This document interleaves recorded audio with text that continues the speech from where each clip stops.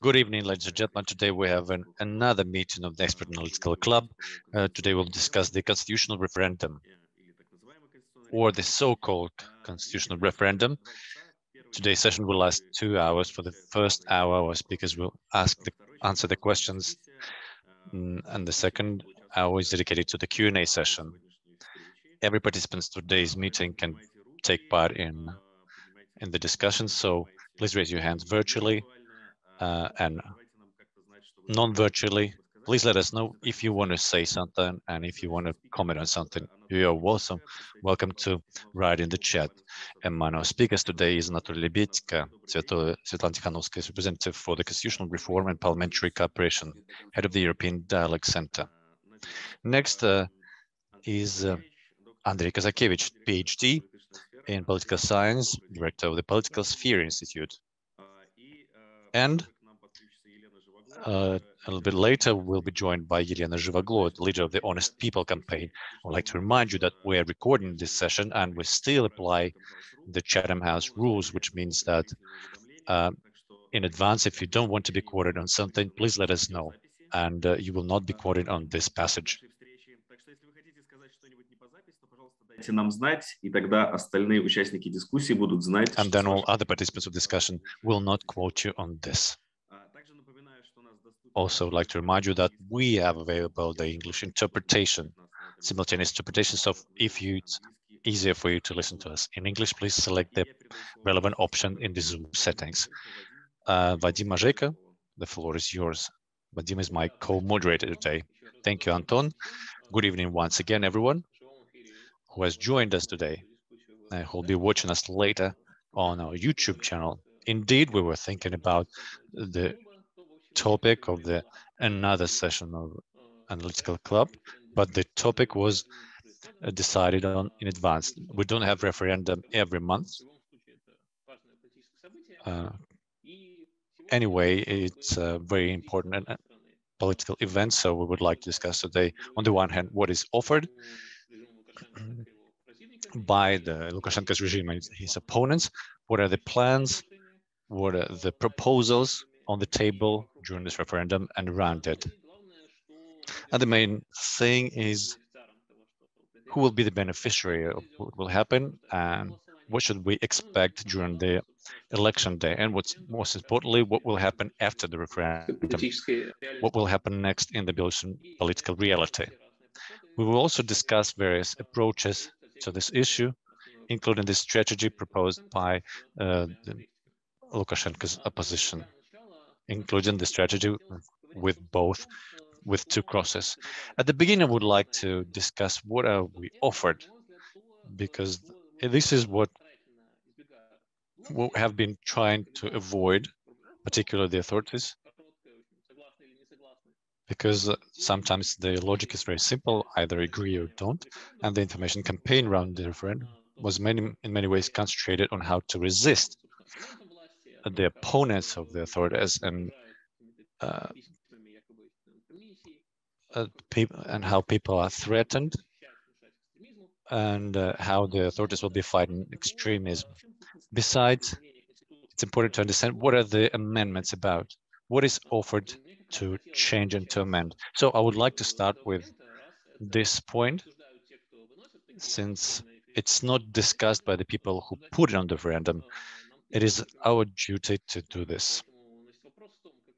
So the question is, what are the most important changes and amendments to the Constitution, and what do they mean for the political future of Belarus? Let's follow the same order as put in the announcement. So Anatoly Lebedko, you'll have two roles today. The person engaged in the Constitution project and a fully fledged politician, as well as the representative of the Sviatlana Tsikhanouskaya. I don't know if it will be easier for you or more difficult, but still, the floor is yours. Once again, good evening, and thank you for inviting me to this session. Indeed, I believe that this topic is very relevant.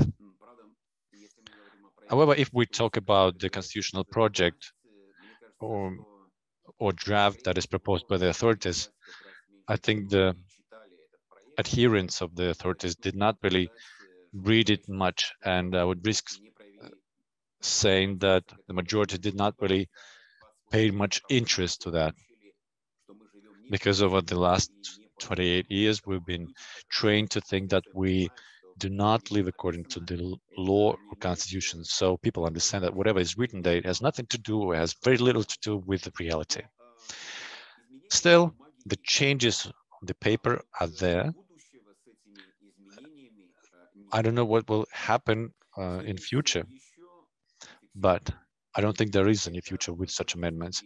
Another point is that there is a political crisis, and there's a significant sustainable demand for changes that was already then in 2020. The constitutional reform has been made according to the very strange approach, and it doesn't respond, or doesn't have any response to the requirements for change or the crisis. This is one of the characteristics of today's situation. Indeed, there are some changes that the authorities will probably try to push in the foreign market, like the possibility of a citizen to appeal to the Constitutional Court, and redistribution of the powers. But this redistribution is like putting one thing from one pocket into another, but the content is the same. But in general, I think neither referendum nor constitutional reform does not bring any change, any significant change on the table, and our opposition and our stalemate that has been around for not months but years shows that on the 28th of February we will see a Xerox copy of the 7th of February. Well, we also need to note that we still remain the hyper-presidential country, which means that there'll be no privatization in the last 28 years. Alexander Lukashenko has put his hand on not only agencies, power agencies, but also on branches of power. Now, today's the parliament and the constitutional court are like departments of the presidential administration. This will remain in the new constitution draft. The novelty here, however, is that there will be additional project over the National Assembly, while the 110 deputies are formally elected, or voters have something to do with the election. At least they can come and drop a piece of paper into the polling booth. The new approach is totally different, and it's not connected with any electoral process. And this construct that has a function of the so-called parliament looks very strange, very amusing. It's more of a something similar to Iranian model, but it has nothing to do with the European legal or political culture. That'll be it from me for the introduction. The main conclusion is that there are changes on the paper, but we don't have any political future with such changes. And on the 28th of February, it will be a pale copy of what happened in the past. There'll be no significant change in our life as a result of this referendum. Thank you, Anatoly. Andrei, what do you think about this draft? What should be highlighted there? Should be paid attention to, apart from the marriage being a union between the man and a woman? Well, actually, it is already written in the current constitution, so it's not a novelty. It's not a new. In fact, there are quite a few changes I would partially agree with what Anatoly has said, although indeed I absolutely agree with him that the Constitution may not be followed. Everybody has got used to that. Secondly, nobody knows how it will work because our new model is hybrid and it's exotic. It's not in line with the neither European or worldwide practice, legal practice, universal practice. Very few countries applying similar models. We can name a few like Iran, Afghanistan, maybe China. We'll see what works in the Belarusian conditions. It's hard to say for now.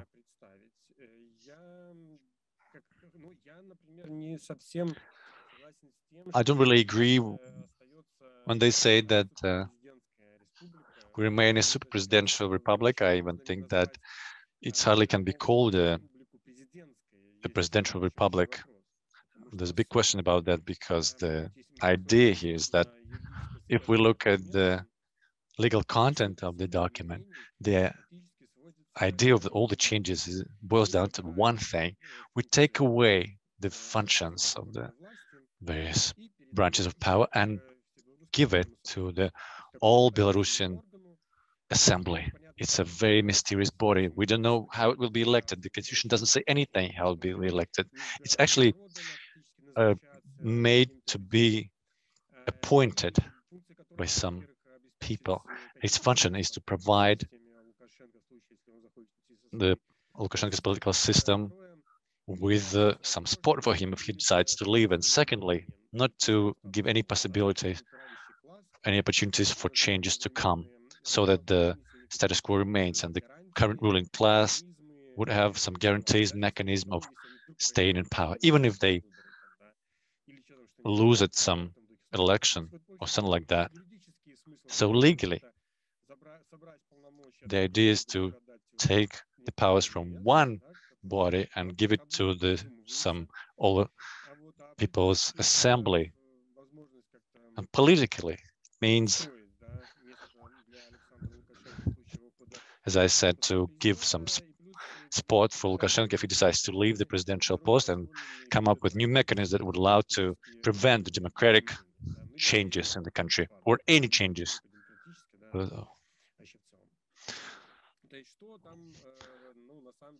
So what is offered there? Again, I'll be concentrating not only on the political model because I think that all these introductory models don't really mean anything because the main bodies do not follow the constitution. So we'll talk about politics. So what's about the president there? There are some limitations to his powers, in particular some decrees of the president are no longer above the law.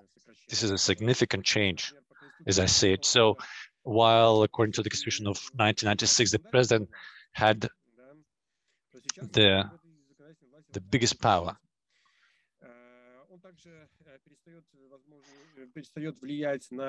he was the most powerful person. Now, he no longer have this legislative power and he will no longer affect the election process because he will no longer be able to appoint the members of the CEC and the head of the CEC. He is no longer responsible for the judicial powers. So it's the all People's Assembly will be responsible for electing the Supreme Court and the CEC. So these are the main functions that are taken away from the president. So overall, it's all these powers are given to the Assembly. Also, the Assembly will be able to make changes that will be above the law and more than the decree, more powerful than the decree. So it will be above the law and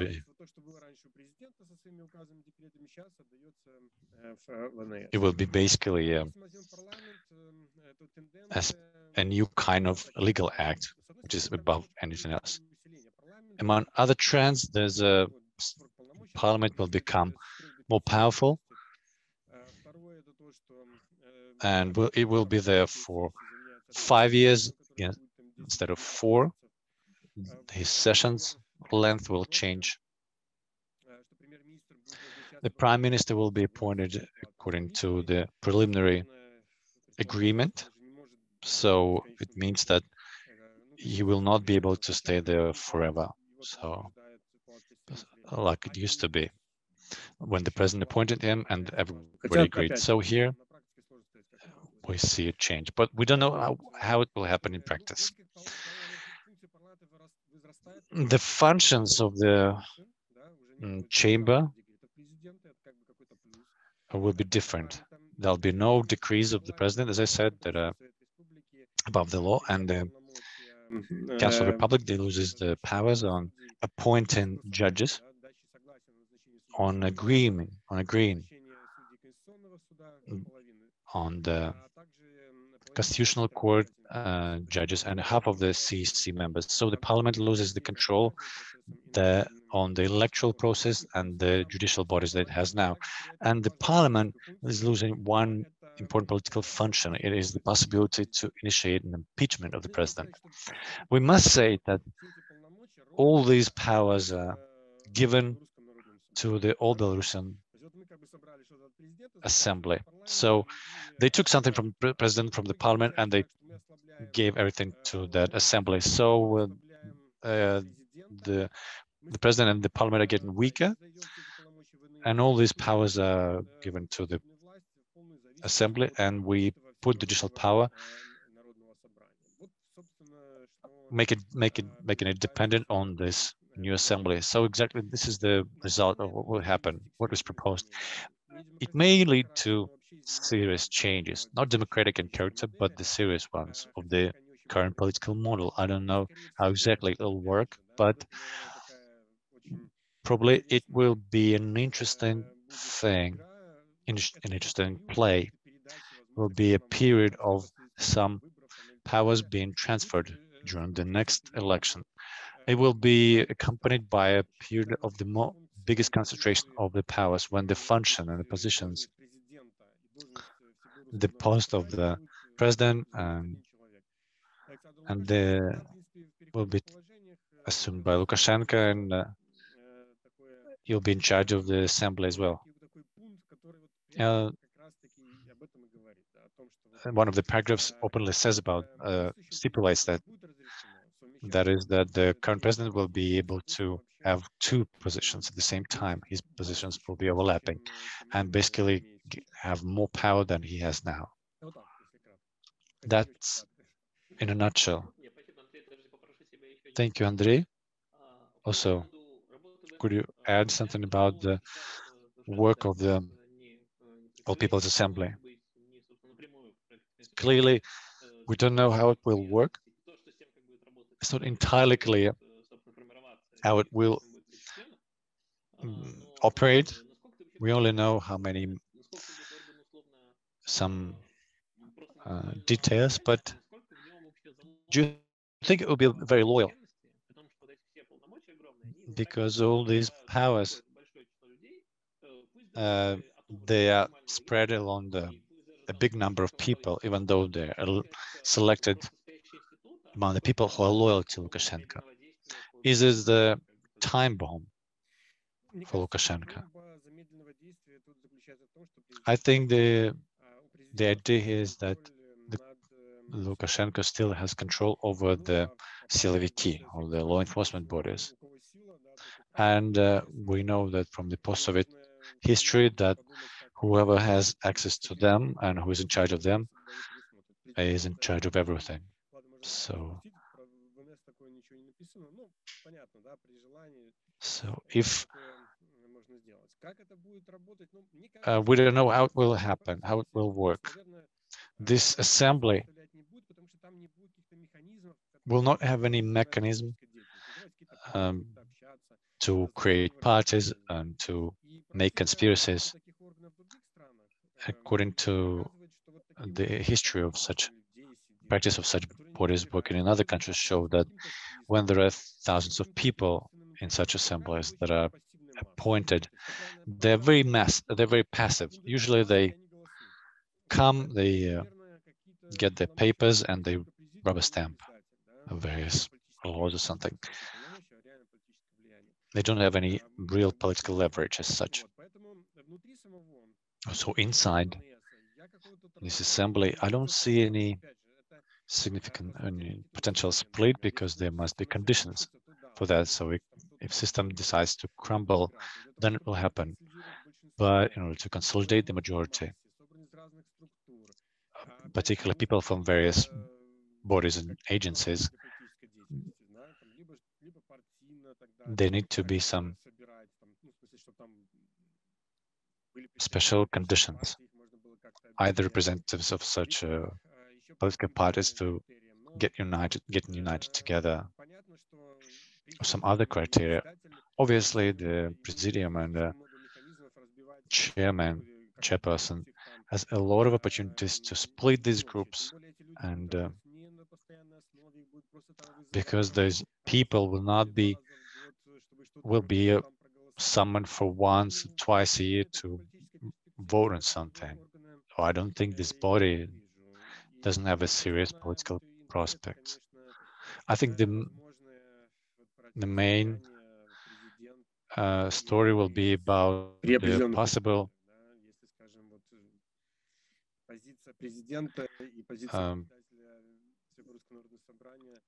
opposition or conflict between the president and this assembly.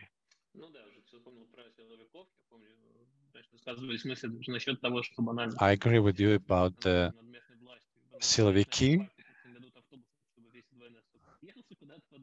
So indeed, when the president has power over the law enforcement agencies, they have power about everything. Indeed, if some of law enforcement agencies are subjected to the assembly, there could be possible conflict between several law enforcement agencies. Anyway, I suggest we move to the next point. All these ideas that we've heard now by Andrei and Anatoly, all these changes and amendments that may or may not affect the current status quo.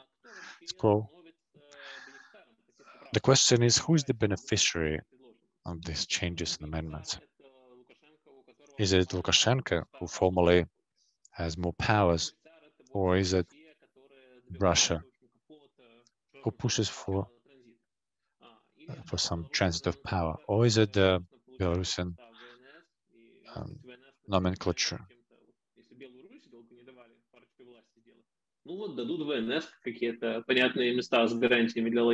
Maybe they want this new assembly to get more powers. Who will be the main beneficiary or beneficiaries of such amendments? Anatoly, what do you think? Well, I'm glad to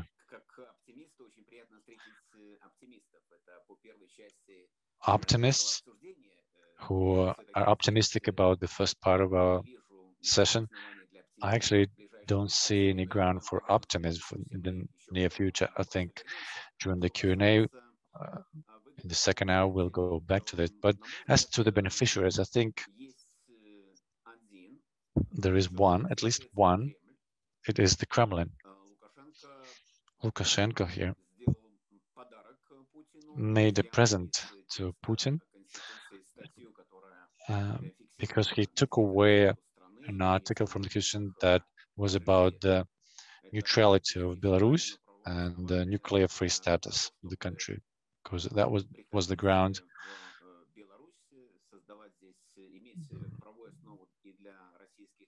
for the Russian military to come, to have their bases here. And also, now it's possible to create military bases, Russian military bases here with nuclear weapons. So it's an unconditional gift for Putin. Will it satisfy Kremlin, the Kremlin, who I think was the main driver of the constitutional reform in Belarus. It wasn't Lukashenko, but Putin, who is behind this constitutional reform, at least to my mind. Will he be satisfied by this? I don't think so. And the latest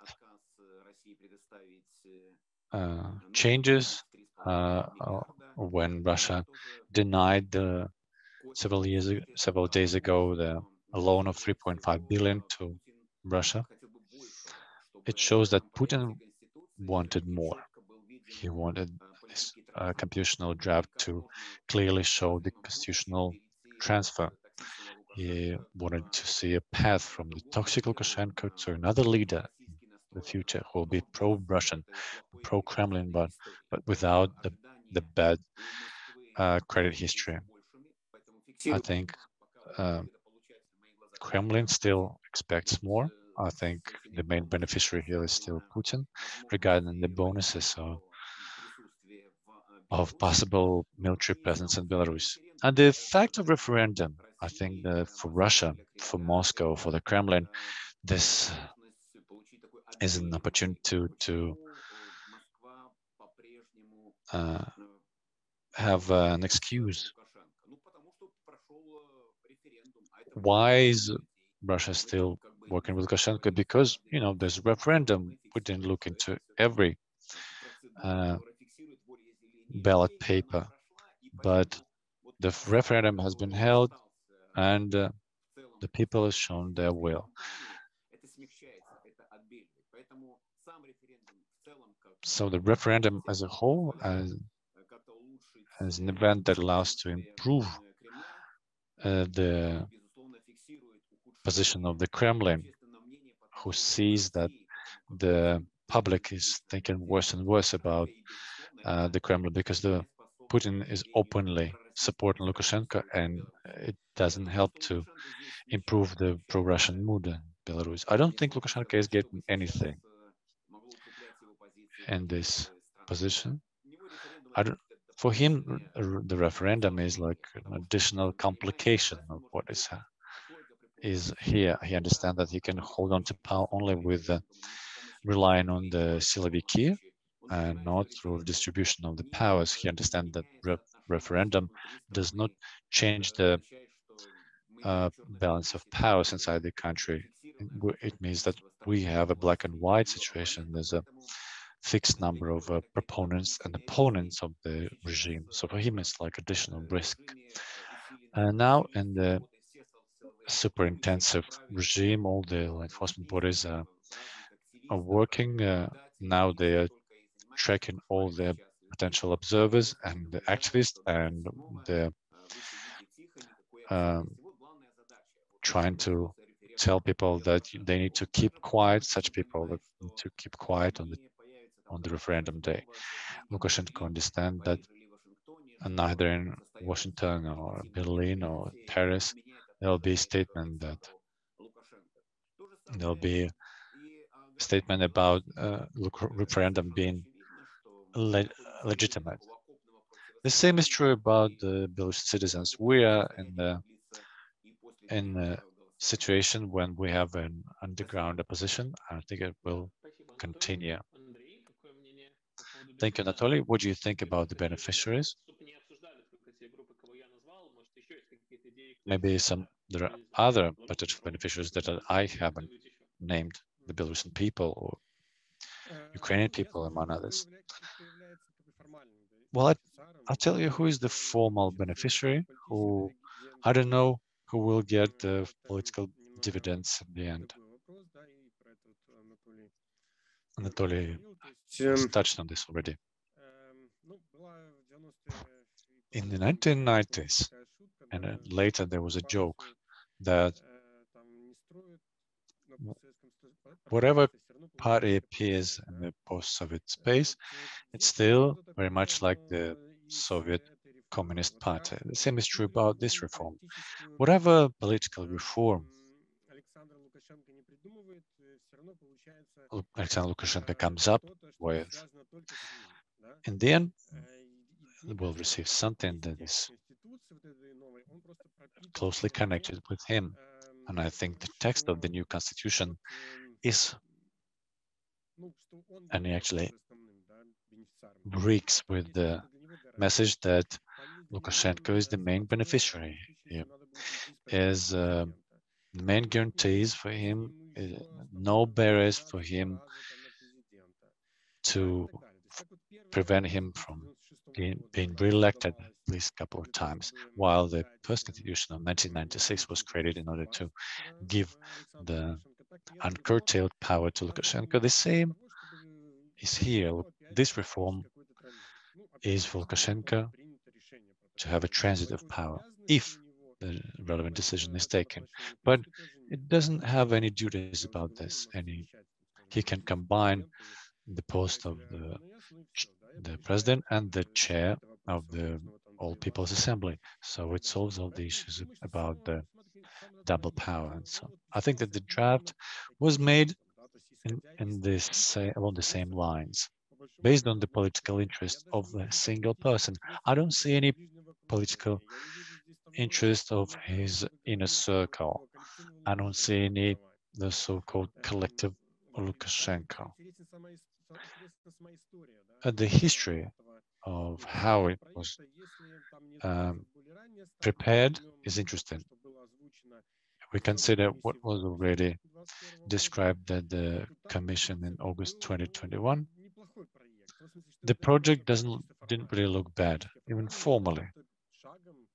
It looked like a step ahead compared to the Constitution of 1996, at least its version. There was some limitation of powers, strengthened parliament, the functions of the Constitutional Court were improved, changed, amended. So it was another step to the separation of powers. But then in the fall and winter of 2021, there were some tune-ups to cater for the interest of a single person. They come up with mechanisms for him to stay in power, or even if everything goes haywire, if he loses the election and the parliament loses the election and the president loses the election, to turn back, to make a step back. So all the potential changes could be connected with this. As the way the project is now, the main beneficiary here is Alexander Lukashenko, and the rest is secondary. It's obvious that the atmosphere surrounding the referendum is a ticking bomb for the political model that will follow it, because it will not be recognized by the international community and the majority, or maybe at least some citizens of Belarus. Maybe Russia would want something more transparent. So maybe Russia will not be so happy about it. And the authorities Belarusian authorities don't show any understanding of the political future or political ideas.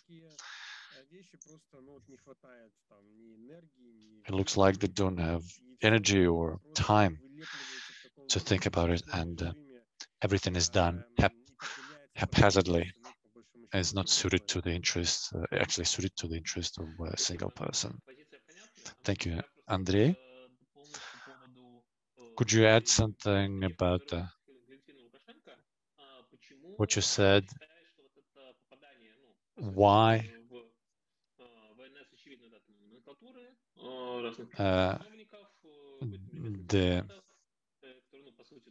if local deputies end up in the assembly, or some representatives of the fake civil society, if they end up in the assembly, why they are not beneficiaries? Because it very much looks like what they had wanted for a while. So maybe it looks like that they would get another push, another stimulus, and a platform to express their opinion. We don't know how this body will be formed.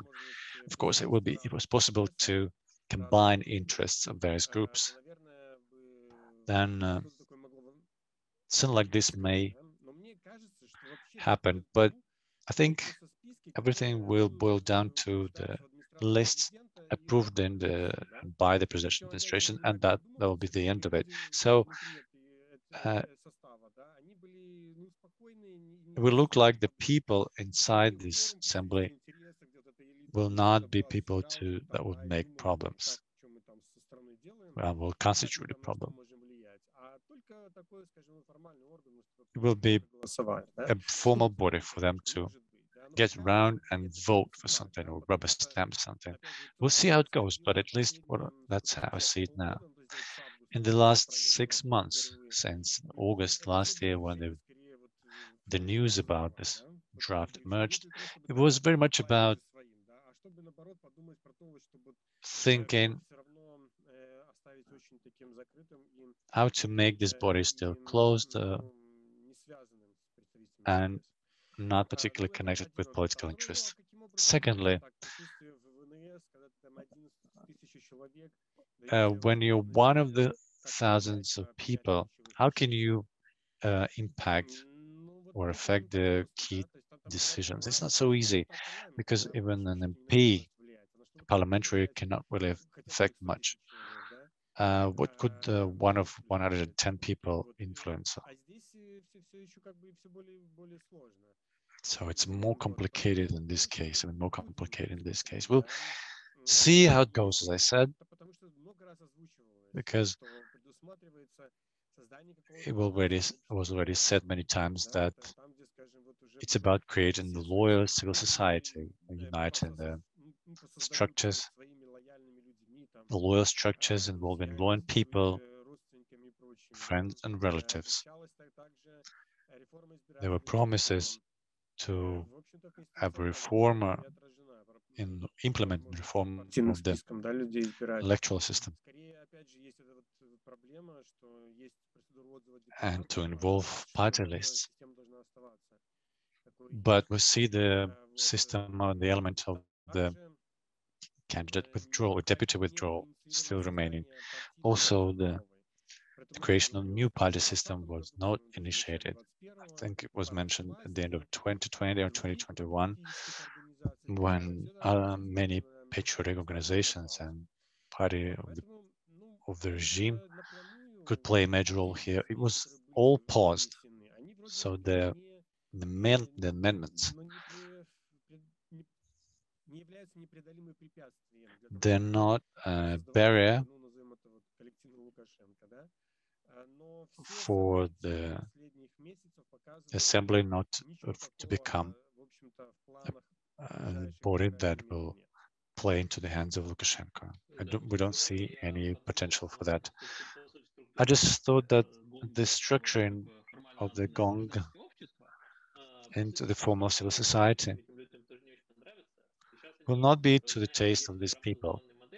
Clearly now they work in line with the model and the framework of the organizations and concepts. And in this case, they will be put into vertical, and not everyone will be happy with it. I already see people discussing the future projects. For example, the law enforcement officers will have to go through an inspection, and there will be changes in the draft, and we don't know how it will pan out. Those who will get education abroad may not get any substantial position because they may be foreign spies, something like that. So I agree that what is being discussed these days will not be to the taste of the people which are formally, which are forming the loyal civil society.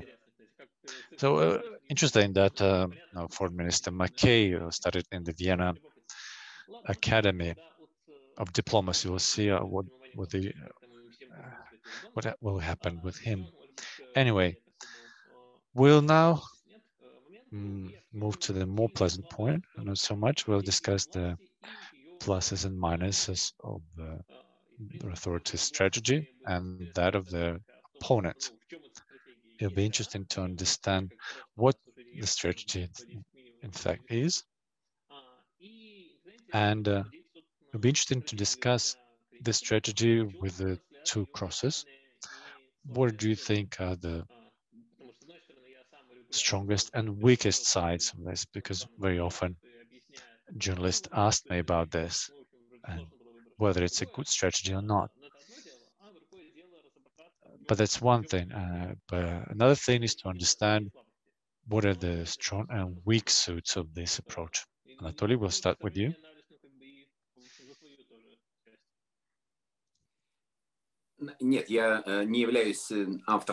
I'm not actually an author of this strategy, so my approach will also be external from outside. But if we talk about what is done by the authorities now and the proponents of the democratic changes, we can say that they are forced to do that.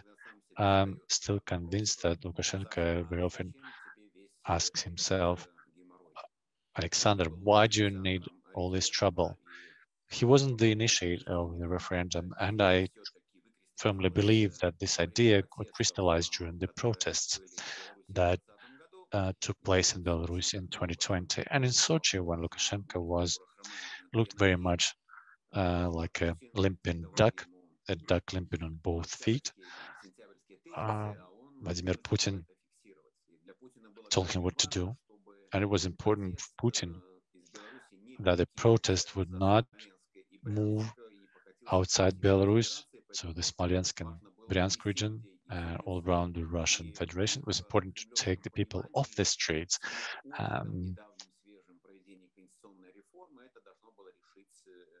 Since Kremlin had some experience of holding a referendum,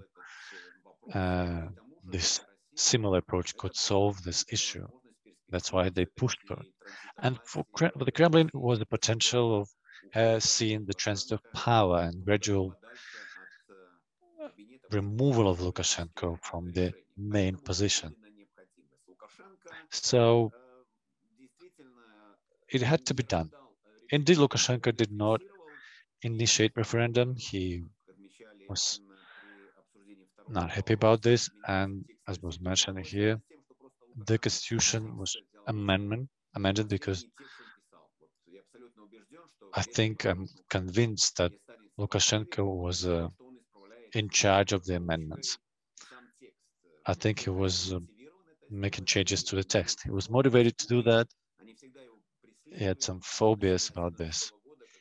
He's had them since 1996 when, after the failed impeachment, Lukashenko was so afraid, so he made the impeachment strategy or procedure impossible to implement. Just like Andrei mentioned recently, the project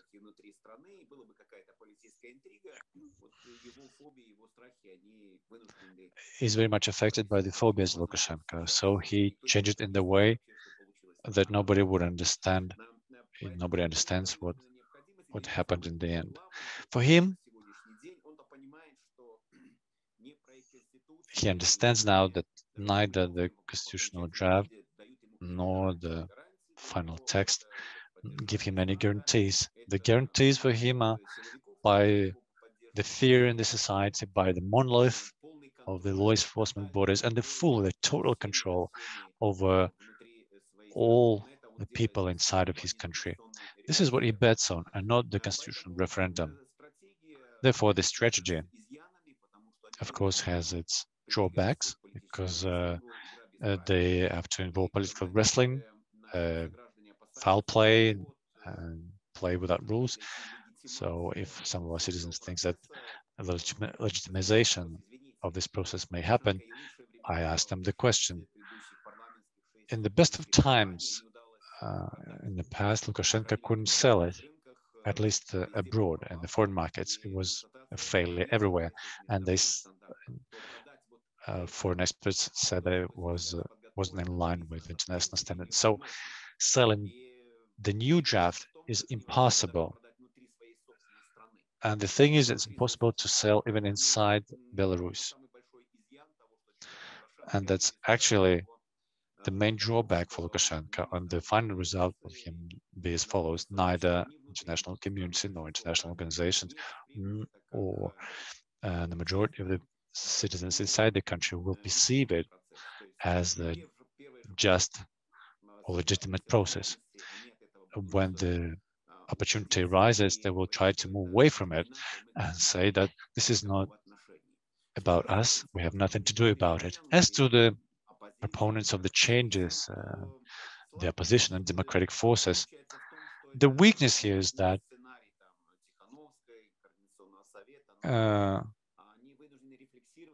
the national NAM and Tikhanovskaya's office have no voice in that. It's not their strategy from the very beginning. They had to reflect on what was done. So this is their weakness. And they have to reply and to react to what was done. So the choice is quite limited here. They have to choose the best from everything that is not particularly successful. I think that the passive boycott would be more appropriate for the authorities. They don't have to force to make that 80,000 members of the PCs, because it's a big stress. Even in 2020, it was difficult to mobilize these people, and they still have this shock. And now the electoral code needs to be violated, and the publication of the PC members are not published. It's a direct violation of the legislation that was written to favor Lukashenko and the authorities. So the most positive thing in this strategy of the double cross strategy is that the protest remains. It is visualized, and using the platforms, it will be possible to show that there's a still big number of people who are against Lukashenko. And there are many more of them than the proponents of his regime. I think that's quite a pragmatic result. It has some minimal, but still positive emotions. This is how I see it. I see it as a forced measure for Lukashenko and the proponents of changes. And again, I make the conclusion that we'll see a struggle.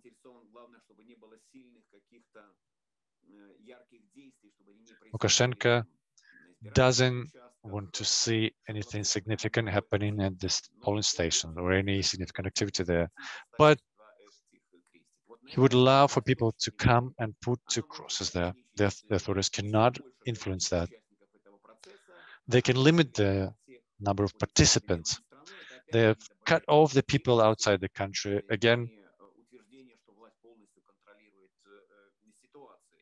this shows that the authorities want to control the situation as much as possible. Well, they may put some people in prison for 10 or 15 days, and again, pinpoint some activists and then make some law enforcement officers to change the potential activists' their minds. But they need to let people inside the polling stations, give them the voting paper, and nobody knows what is a person will put in or mark, how they will mark this bulletin.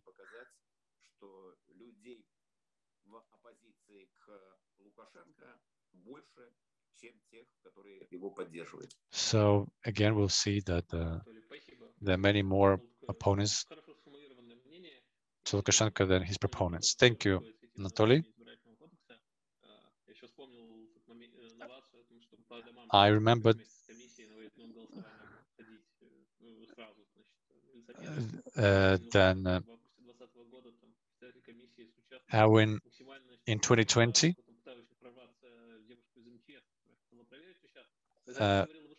what they involved the emergency ministry officials into the polling, into voting process.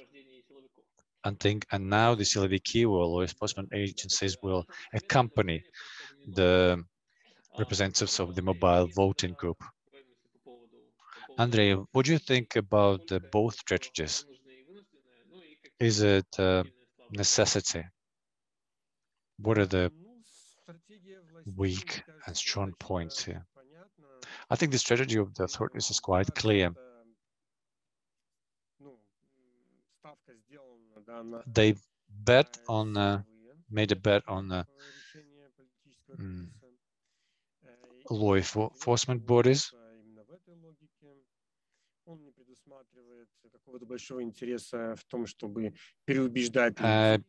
I don't see any particular interest of authorities in changing people's minds. They will probably fake the final figures, rig the election. I agree with people who say that the authorities want to avoid any turmoil, any visual inconsistencies. And I think the main weakness lies here as well. Because indeed, in order to solve the issue of legitimacy, this referendum will have to be another step ahead, but will be a step in the opposite direction. Alexander Lukashenko has been in power after some questionable referendum, and now the whole system is put under question, into question, because the new constitution will not be recognized by the majority of the Belarusian people and by the Western international community and Western society. It's obvious that the majority of Belarusians are not particularly enthusiastic about that. There is some irritation and tension growing towards the authorities, the opponents of the authorities, particularly those of the active ones. They may have forgotten what was happening in 2020, but they keep being reminded through repressive actions that they're considered not particularly reliable and safe for the regime. This doesn't really help to stabilize the situation.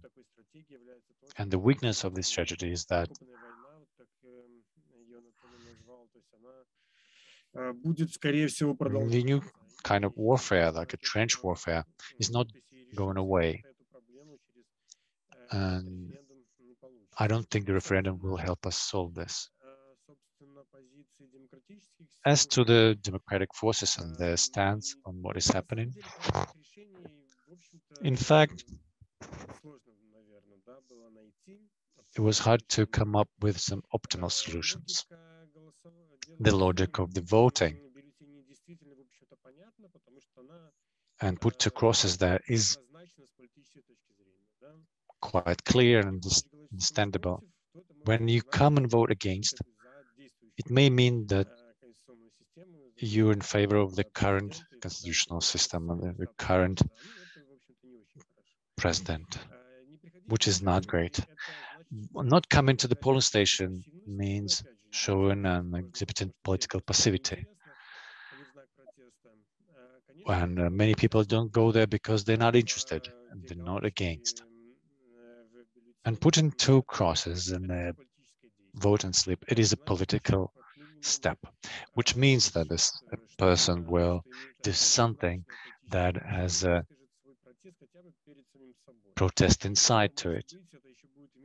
It may also have additional effect if these voting slips will be read and calculated.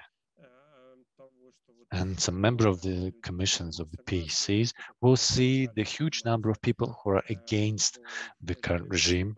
And obviously, this is not something that will change the situation. But anyway, it's much better than when people don't come at all, from the point of view of the democratic forces, at least. It's much better than if people don't vote against it.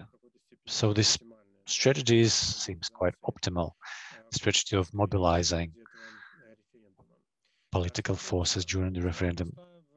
As to the weak points, they are that the campaign is held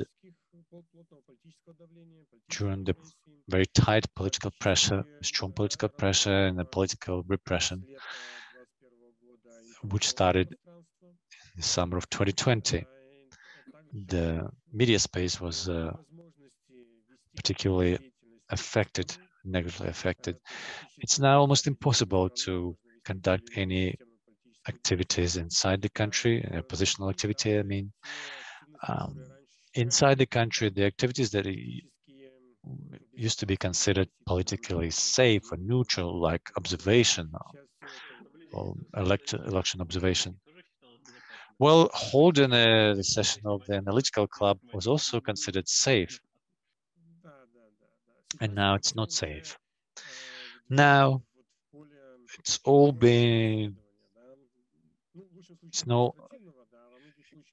it all can fall under the category of the criminal persecution, or at least administrative prosecution.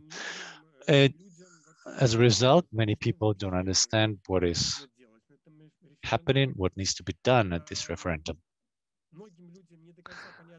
Some people don't understand why they need to come and make and spoil the ballot paper.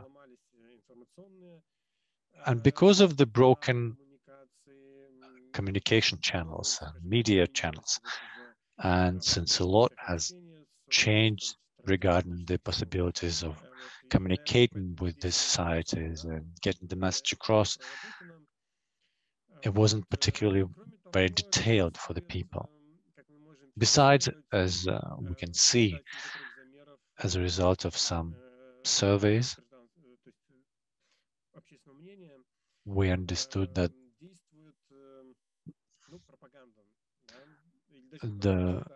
there is propaganda in place. Maybe not propaganda, but the information policy of the authorities. For example, they launched a fake news that spoiling ballot papers is illegal. People can be prosecuted for that, even though the legislation doesn't say anything about that. So some people now think that they can be prosecuted for this. And the authorities said that the polling stations will be equipped with cameras that will help find the person who has spoiled the ballot paper. I guess this information was put in the media space on purpose. Of course, this weakens the possibility of mobilizing people. And the general atmosphere is not particularly conducive to this. Obviously, the authorities have been success in sowing fear. Even in the working places, people don't really talk much about politics. They avoid expressing their opinions. And in this case, it's hard to hope that the appeals of the democratic forces will be greeted with enthusiasm. Even though a lot has been done in this respect, and hopefully we'll see some positive results there. Thank you, Andrei. Well, it'd be great to have the next point more optimistic. Anyways, we've discussed the strategies, the approaches to the voting process. But now let's think about what will happen on the election day. Let's think about the atmosphere, and let's think how the referendum will affect the situation inside the country, and how will it affect what is happening in the West, in the East.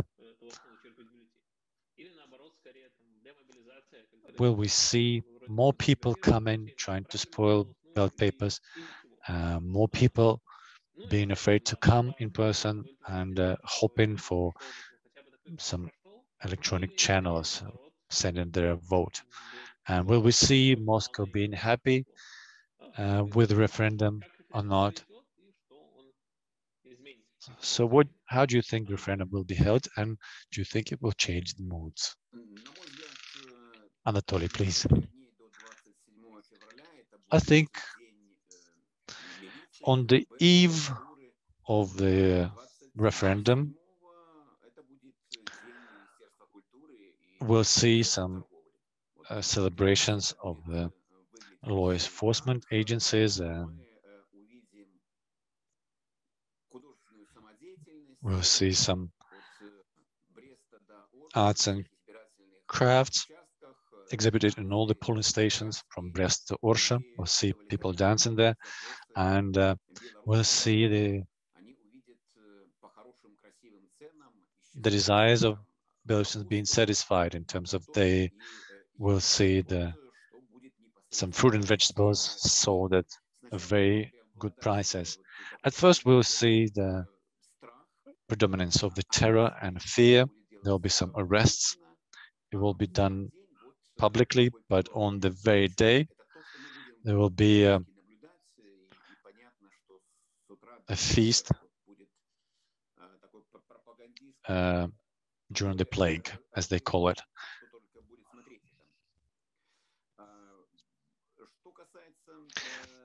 As far as the mood is concerned, again, I started with that. On the 28th of February, there will be a carbon copy of 27th. This trench warfare will remain, and we see that neither Lukashenko nor his opponents have resources and powers to say that they are winners, they're total winners. It's not there, which means that there will be foreign factors playing big major role in influencing the fate of Belarusians. It will be interesting to see how external actors will comment on what will happen in Belarus. For Russia, it will be a chance to bleach their policies in Belarus, because saying after 2020 that Lukashenko was elected by the majority of voters was hard even for Russians. So now they're trying to find a new support to his position, and referendum might as well play this part. And now we know that maybe not 70%, but 53% of voters supported Lukashenko. I think Russia will try to bleach and or justify their weak position in Belarus. It's important for Russia not to see the growing anti-Russian mood. And if Belarusians see that Putin helps Lukashenko fight against their own people, it'll be hard to justify Russia's position. As to the West, I think the reaction will be much tougher than it was during the previous referendum and electoral campaigns. I think that prior to the election, the Venetian Commission will make the first conclusion about the political system, and it will be very important, an important opinion, an important document, because it's supreme arbitrage. I think there'll be several attempts to go back to the electoral reforms. I don't think it will be dominating, but will be on the agenda. If we go back to the All People's Assembly, I think some laws will be adopted before that. We don't know what will happen then. So we don't know how it's regulated. This topic will remain on the agenda. I think in March the Venetian Commission will make this will issue the second statement, and in June will be the final statement about the constitution draft and on possible draft issued by the democratic forces. So it will be able to discuss what was pushed onto us by Lukashenko and the company. We'll have more information in hand, and we'll see how it works in practice. Although I believe that not much will change, and we'll discuss that during the Q&A session. On the 28th, we'll see the Kachanova sitting to the right and Andrei sitting to the left of Lukashenko. And the parliament having new powers. They will still listen to what Alexander Lukashenko will say to them, just like it used to be, actually. So at least I think this will happen. What will happen in the short term, let alone the middle term and long term. Anyways, a lot of interesting things will happen about Russia, regarding Russia. It's already started with Lukashenko planning his visit to Moscow. Moscow will bet on the crawling integration, which means that they'll be trying to gradually bite some economic interest piece by piece, and the issue of the military bases will be discussed, not only de facto, but the level of the intergovernmental agreement. I think they will discuss the creation of the subnational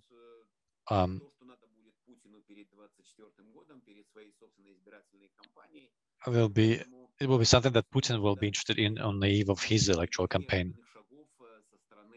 And we shouldn't expect any unexpected steps from Russia after the referendum, or this so-called referendum, which is not a referendum as such. Thank you very much, Anatoly. Andrei?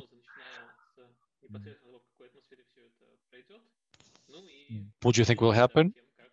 And how do you think that various actors will react to this? Well, I think the referendum will be held according to the scenario that the authorities came up with, basically saying that we don't care what you think, but we don't want any visual protest. We don't care whether you trust the electoral commissions or us. Most importantly, we must sign everything, and you're not getting anywhere. You'll follow our decisions and our orders. You'll follow the new constitution and the new political reform. What happens next is a big question. It's hard to forecast.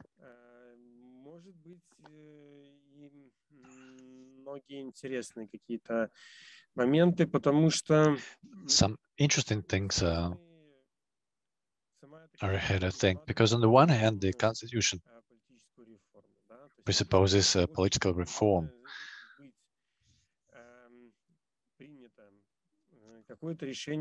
There must be passed a decision on what a civil society is.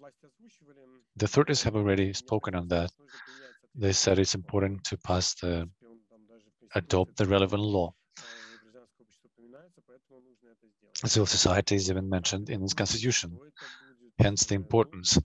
How it will happen, what it will be, is a big question. It will be a long-term game because many will see an opportunity here, an opportunity to strengthen their position, to grow in terms of their career promotion. But many people, at the same time, a lot of people in the vertical will favor the status quo. They're more worried about their pension, and they're not keen on the new political vertical appearing.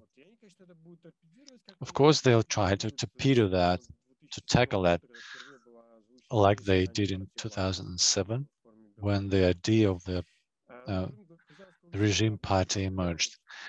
There will also be an issue with the political parties, whether to develop them or not. The formation of the assembly is also unclear. It needs to be done in the current year. The next question will be about the next election. That will be in 2024, in 2 years' time. On the one hand, there is a pause. On the other hand, there's not much time left. And the big question is whether to follow the new scenario or the old one, whether more power should be given to the loyal staff or not, because you can never be 100% sure of their loyalty. I have an impression that there's no a clear-cut vision on the part of the authorities about this. There's some emptiness, and the only thing they are successful at is to manually manage it. They can plan 4-6 months ahead, 12 months max, but not much. I think this will be the scenario for them. And they hope that there will be economic growth and social tension will dissipate, disappear. The people will used to go to the streets, take to the streets. Now they are discussing it in the kitchen. They're unhappy about it, and hopefully they will forget about it soon. Those of you following the discussion among the pro-government experts will clearly see that this is something that they're discussing. And they hope that it will last for 6 months, but turned out to last more, for 18 months. But anyway, the main rule of the game is if you're not happy, you need to leave. I think it will develop in the manual mode without the long-term planning, and will be about a quick reaction to the situation. There are two factors to my mind that are key here, that can seriously affect the internal situation inside the country. First is the economic side of, because if there is an economic growth, the authorities will not think that anything is wrong, that compromise needs to be made and dialogue needs to be engaged in. So if we go back in history, we will understand that Lukashenko has always tried to play the democracy card and improve his relationship with the West when the economy was suffering. So I think the economy will play a major part here, major role, because psychologically, it's for Lukashenko, the ruling elite is very important. I think the boldness that they exhibited in 2021 was due to the economic growth, even though there were voices that saying that the country would fail economically. If something like that happens in the future, they will act the same. And the second factor is very much about the relationship between the Russia and the West, an external one. If there's a confrontation, Lukashenko will be useful for the Kremlin, whatever he does here. It's been obvious in the last 6 months, actually. But if the status quo changes, if there's a pause or détente or whatever, which seems impossible now, but cannot be excluded. If we think what was happening a year ago in the relationship between Russia and the US and the West, we would understand it was different. There were some expectations. So if there is a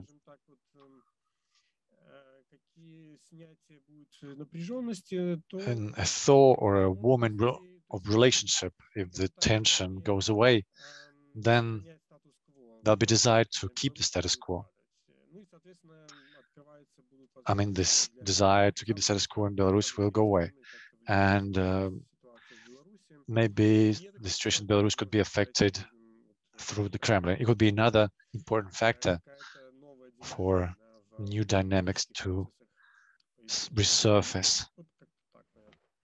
Well, that's basically it for me. Thank you, Andrei.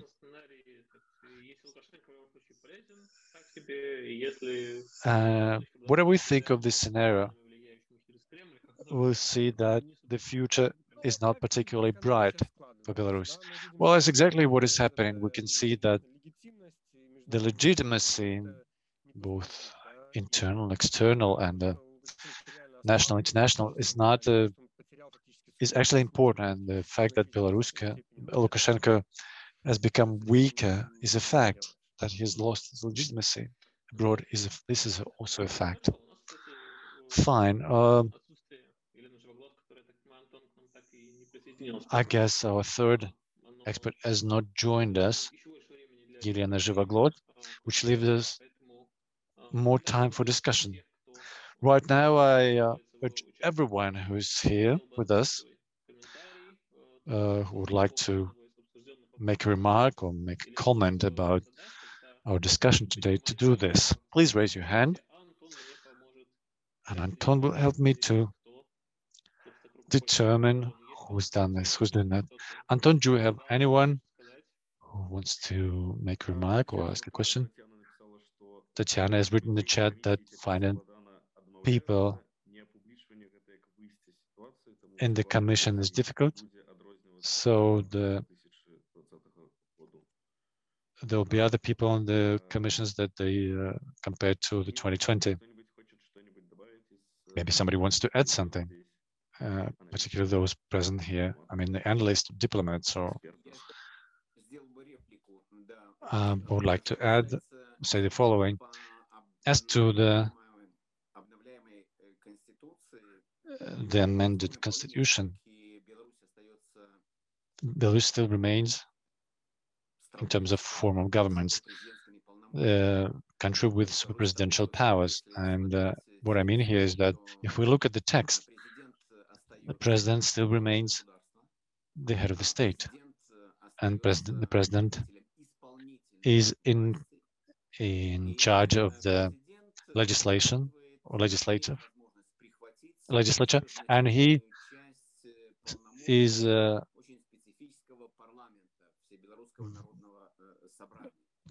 he can have a lot of powers of the Popular Assembly. While he was sitting on the two chairs in the past, he now has the third chair under him. But nothing really changes much. Lukashenko can combine his position of the president with the chair of the All Belarusian Assembly. So in the near future, Nothing will change for him. He retains the same super authorities that he used to have. 1 in 3 faces. This is what we have at the end, in the end. So it's definitely not about him getting weaker or transferring his authority to someone. We'll see how it goes, but in many ways, many powers were transferred based on not on objective necessity or a need, but based on the person in charge of this agency. I think the Chamber of Representatives, even though it's supposed to be elected by the people, it doesn't play its role. Ms. Kachanova, who has a lot of trust from Lukashenko, is ruling there. We know that Kachanova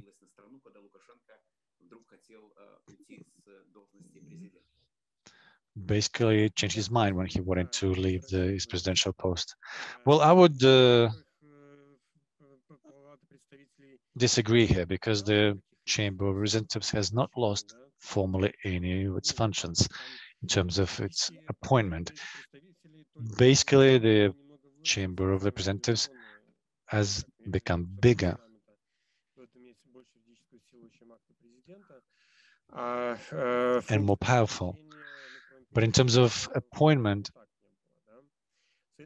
it's still the same. The Council of Republic, National Council, I think, did lose its powers in terms of their control over the CC and its membership, the Constitutional Court, the Supreme Court. So I don't really think that there's any play here that Kachanova has received some new powers. But the Constitutional Court indeed received some new powers, possibility of recognizing constitutional, non-constitutional nature of the election, and so on and so forth. And the acting chair is also the chair of the commission.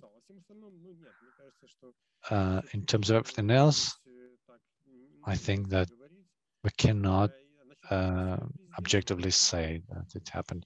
In terms of Belarus being still super presidential republic, I also would not agree with that. This all people's assembly is breaking all the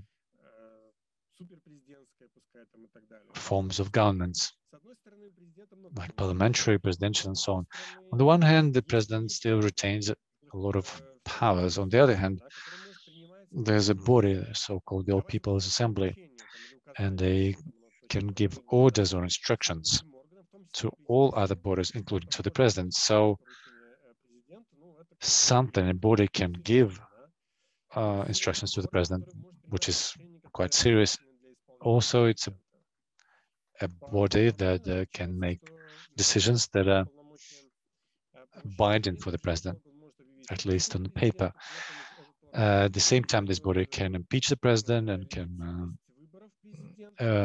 recognize legitimacy, non-legitimacy of presidential election, and so on and so forth. So it may look like a presidential republic, but with a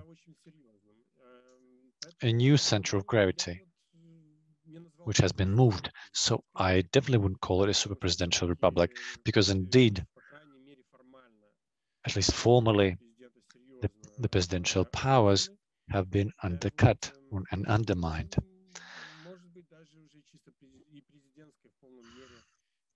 We may not call it fully presidential either anymore, although from a political point of view, this contradiction is solved in the sense that Lukashenko can combine his two posts and respectively have more powers than he currently has. We spoke today about Iran and similarity there.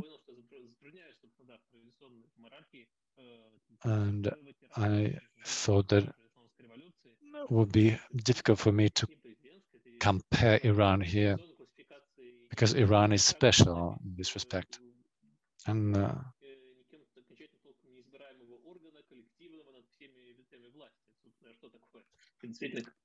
so indeed, it's difficult to come up with a term to describe what is happening in Iran politically. You have mentioned in passing the fact that the Constitutional Court will recognize or will not recognize the election. The All People's Assembly will judge on the legitimacy and non-legitimacy. I don't really fully understand what kind of procedure is that, and how the statement that the election was legitimate or not is political. I know there is a legal procedure, and I can imagine that, but I don't think there's anything like that available worldwide. I don't think anybody can recognize something legitimate or non-legitimate.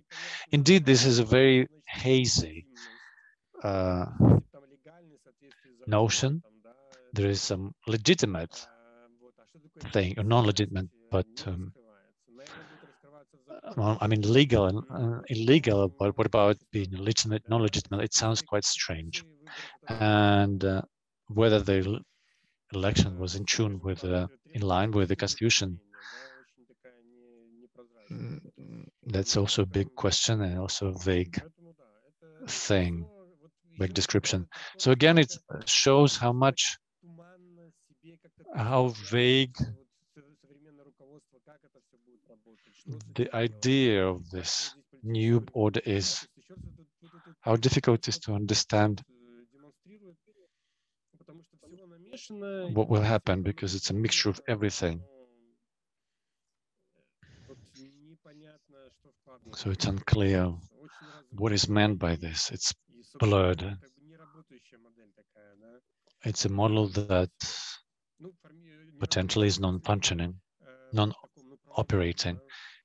I mean here legally. So probably it will be very much based on the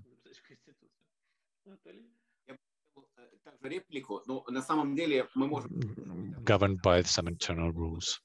Well, we may meet in a similar way 6 months from now, and many things will be more obvious for us. But my forecast is clear. The president will be dominating, which means that the decisions about the country, its future, and about the 9,350,000 people will be taken by him every day.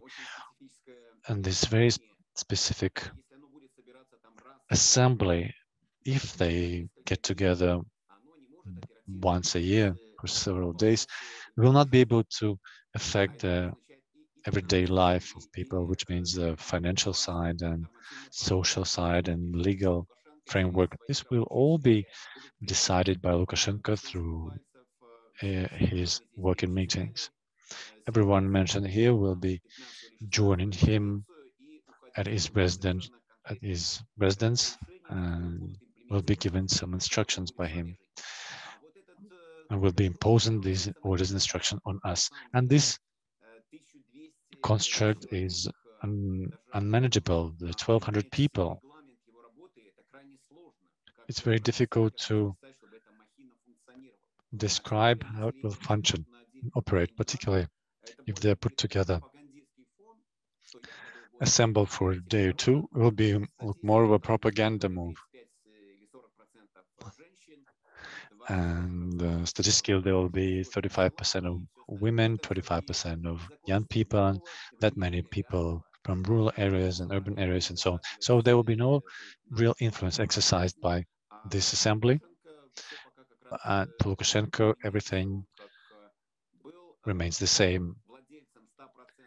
He used to be the owner of the 100% of shares of Belarus LLC, and he will remain this way.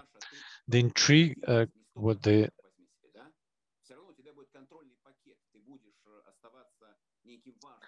The intrigue here was that Russians said, you will still be in charge, but give some shares to some other people from your near circle. For many days they were discussing this, but in the end, Lukashenko never gave up a single share. He retained the 100% of shares to himself. So it's a super powers concentrated in the single hands. This system remains unchanged. And what we see here is a decoration present at the stage. But the time will tell. And in a while, we'll be able to get together once again and remember today's discussion, and we'll see the result. Indeed, if the law is passed in half a year, and the law on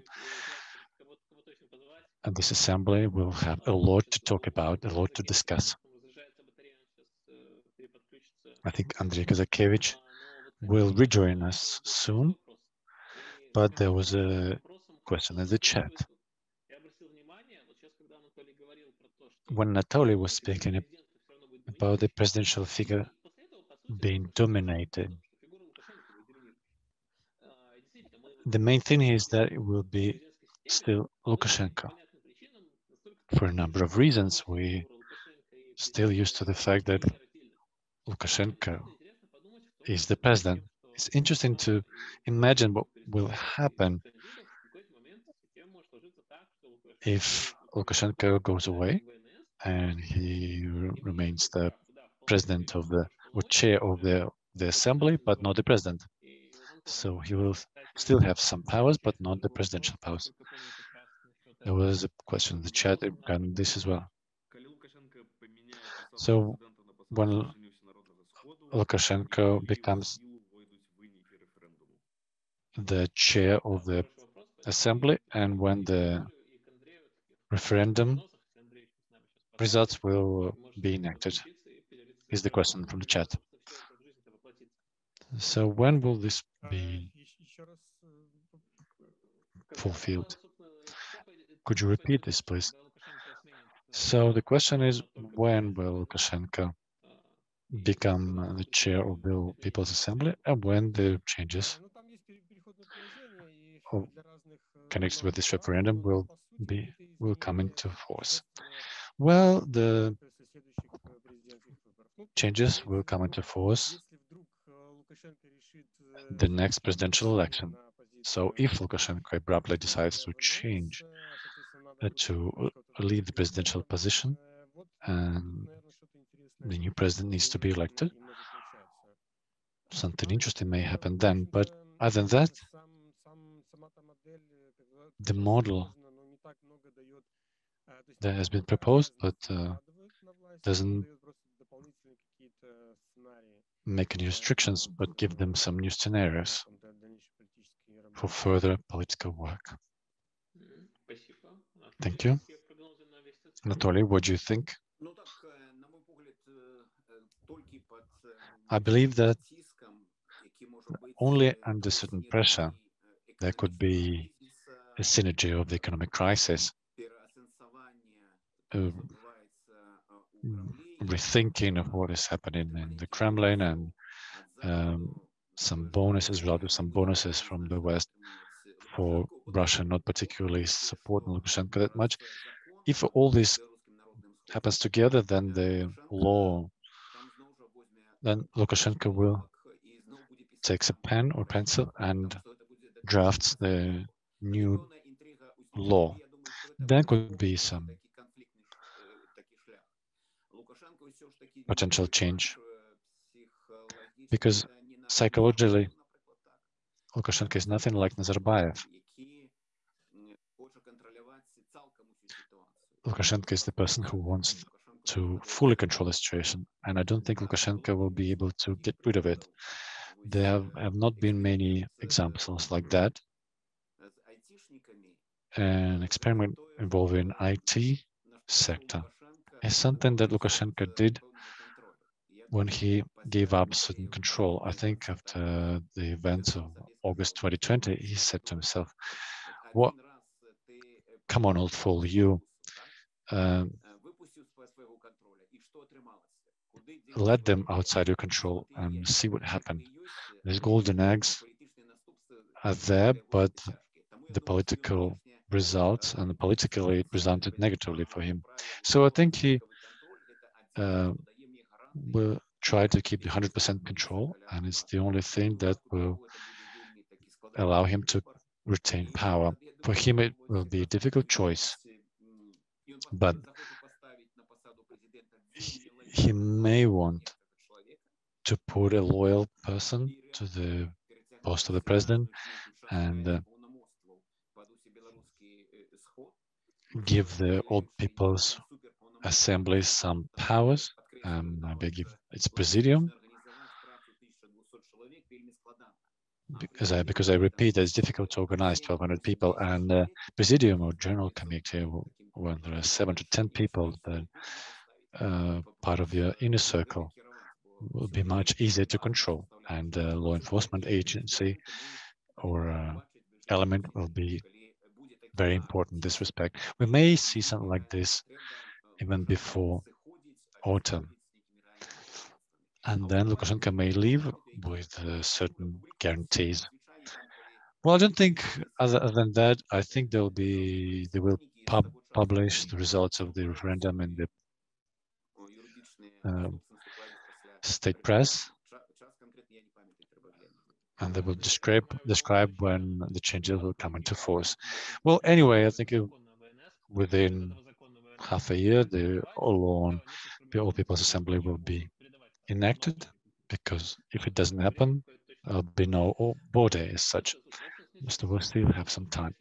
So since we don't have any questions, oh well, we have a question. Anais Marian, who is a special rapporteur. Hello, my special report on Belarus will be about the potential influence on the new constitutional draft on the main rights and liberties of Belarusians. Well, my question is, what liberties will be affected, and will it be for the better or for worse?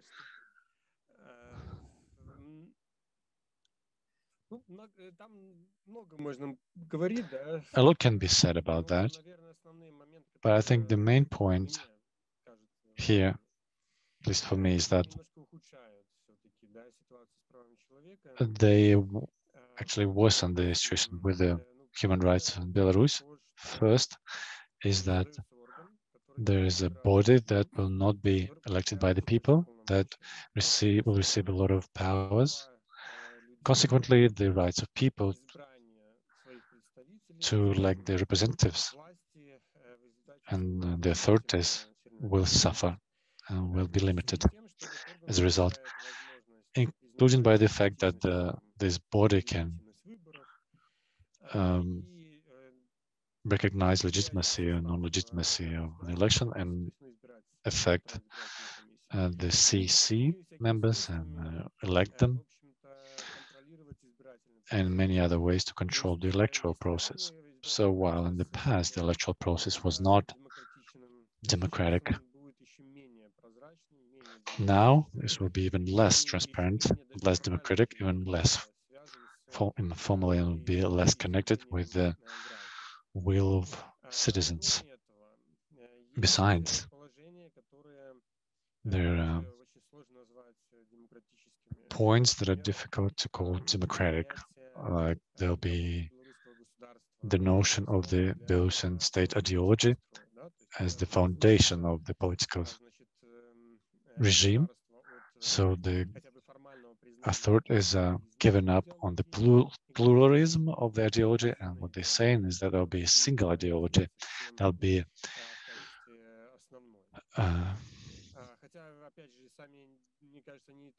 urged as the only one and imposed as the single one. During his latest address, Alexander Lukashenko said that Вот, он, в принципе, не смог на прямой ответ. Well, actually, he couldn't answer the question about the idea of the Belarusian democracy.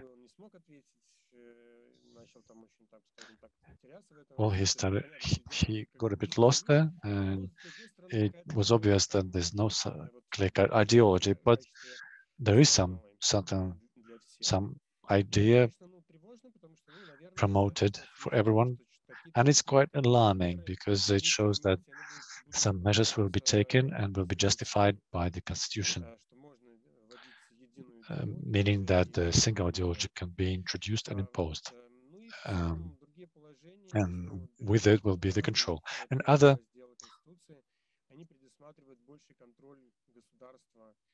parts of the constitution, they presuppose the stronger control, a bigger control of the authorities on the people.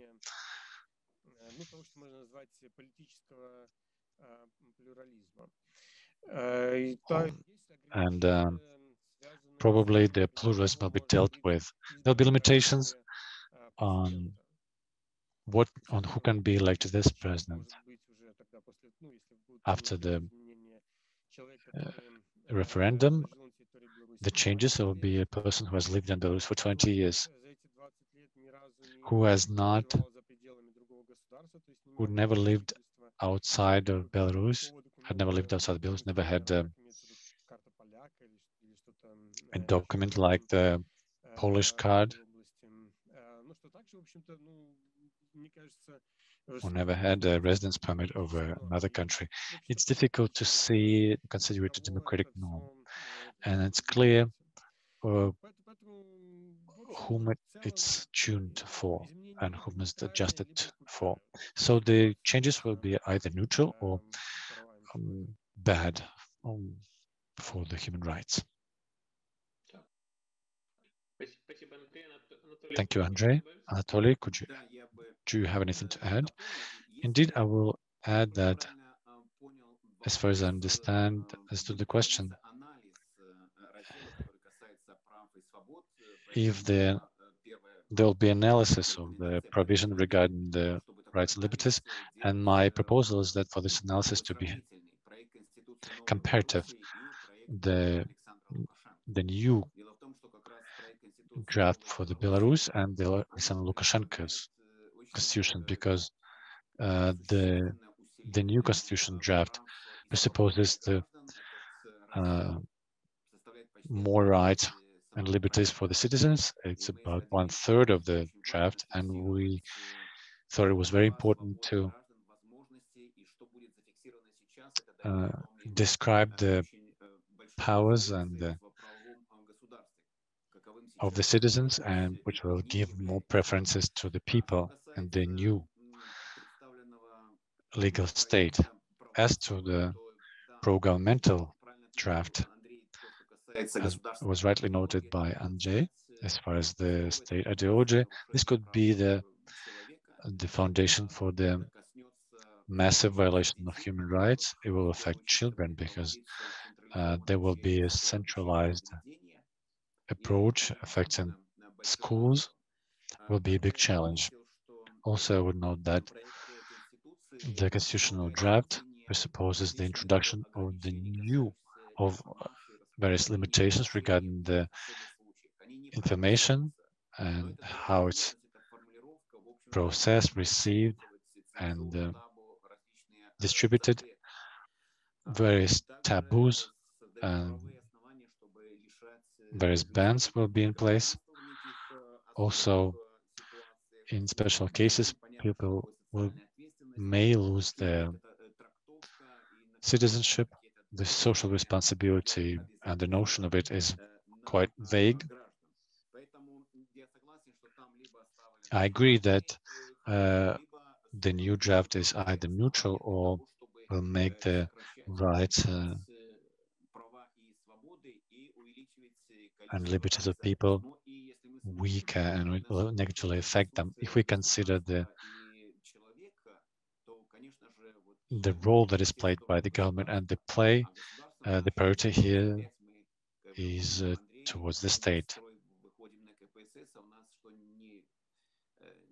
Like Andrei said, whatever party appears, it's similar to the Communist Party, and in case of Belarus, and whatever happens, it's very much about the past and the single person and his inner circle. Right. Thank you very much, and for this question on the future report. In conclusion,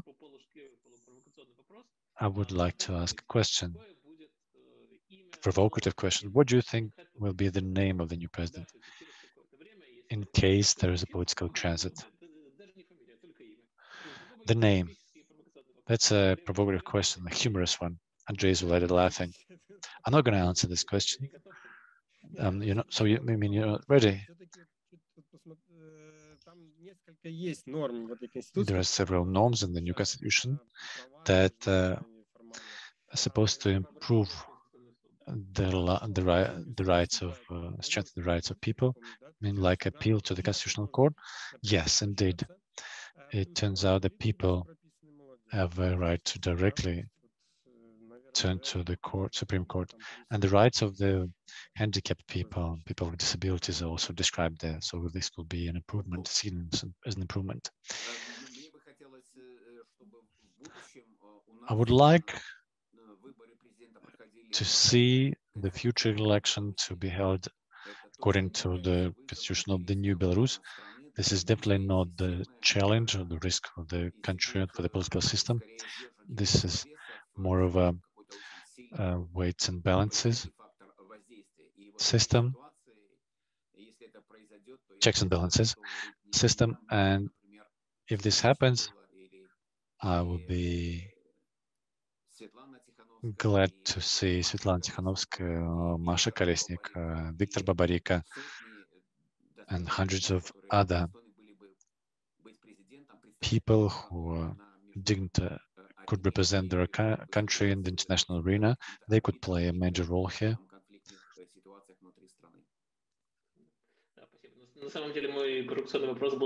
Well, basically, my provocative question was about understanding who would say Natalia or Sviatlana. Okay, jokes aside, I guess we see a question in the chat. If there's some amendments made after the referendum, will there be any mechanisms rolled back? What these issues of power will be formal?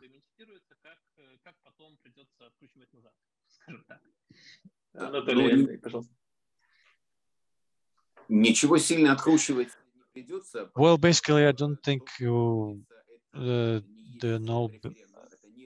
nothing will have to be rolled back, because what will be held is not referendum. It will not be held by legitimate forces and powers, and it's not in line with the referendum criteria described by the international documents and international organizations. So it's all illegitimate, illegal. I think we should have started our discussion with that, basically deciding on terminology. What will happen is the special operation of holding on to power, or an attempt to get insurance to prolong the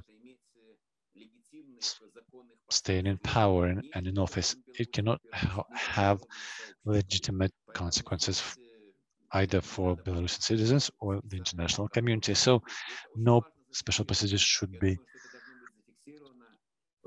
described. It's very important to note this. Should be noted by the organized structures that unite the proponents of the democratic change and the international organizations.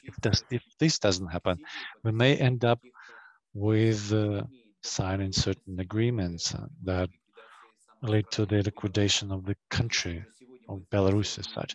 If we today all agree on illegitimacy of the upcoming events, will be a foundation on which we can not recognize these events. Я бы сказал, что I would say that сильно будет зависеть от того, насколько ситуация затянется, да. it will depend on how long it will last. Let's imagine that a long time will pass before any changes will become possible. New institutions will be created and will be operating. A legal base will be created. It will not be that easy to cancel all this. It will be quite a political task. The best thing will be to hold a new referendum according to the new constitution ASAP, and also to hold the election or do it simultaneously. The election into all main bodies. I mean, the parliament, the president. Will be great to do it as fast as possible, not to